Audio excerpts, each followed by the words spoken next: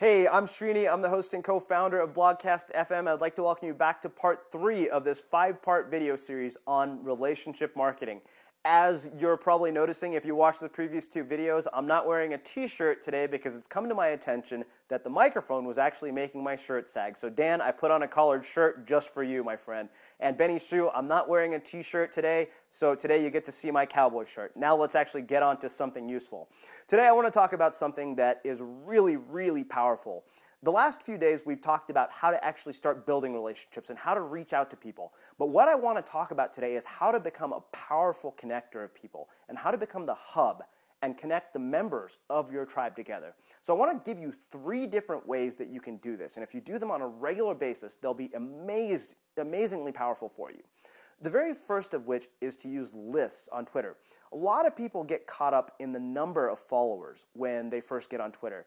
And the number is important, but the quality is just as important too. And one of the best ways to ensure that the following that you have is really high quality is to organize the people in your network into a list and communicate with them on a regular basis.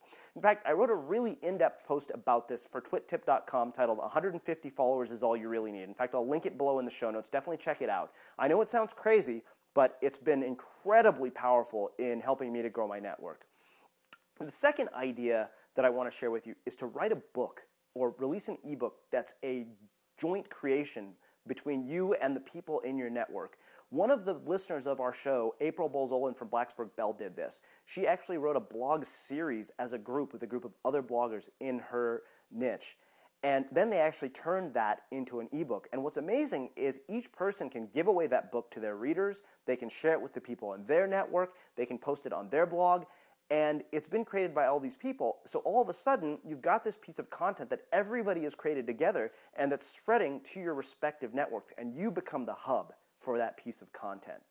Finally, I want to share one other idea with you that I think is absolutely phenomenal, and that is list posts. You've probably seen these posts where people highlight bloggers, 50 bloggers to watch, 50 bloggers who are up to this.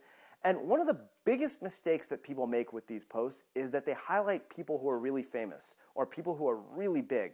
If you remember what we talked about in the previous videos, these strategies are going to be 1,000 times more effective if you apply them to early stage bloggers or up-and-coming bloggers.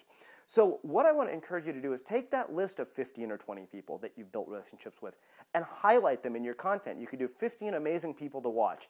I will actually link a couple of posts. I have one written by my friend Dave Ursillo called 21 People Who Will Change the World in 2012, which he wrote as a guest post on the School of Life.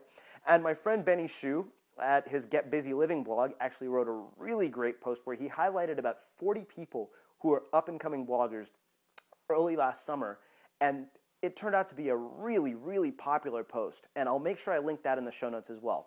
So this has been part 3 of this 5-part series on relationship marketing. If you're looking for a more in-depth explanation of all these ideas, I go into them in detail in my book, Relationship Marketing for Bloggers, which I've linked below.